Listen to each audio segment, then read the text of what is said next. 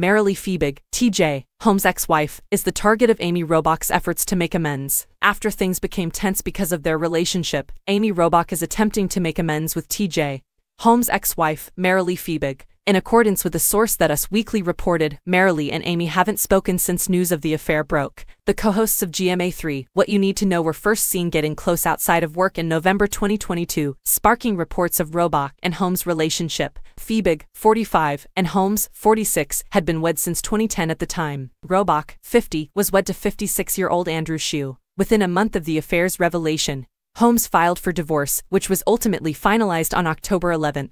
Daughter Sabine, 10, of the former couple. In April, Robach's status as a single person was officially recognized. She married Shue, 56, in 2010, although they don't have kids together. The insider continued, Amy wants to resolve this so she and Marilee can live in harmony. She wants the ability to co-parent in a healthy manner and within their new normal because she is aware that she will have to do so with TJ and Marilee. Amy doesn't want it to appear that she is competing with Marilee. Even though Fiebig and Holmes intend to co-parent, she remains disappointed by the lack of respect and sensitivity toward her and their daughter. She says that Sabine is her one priority.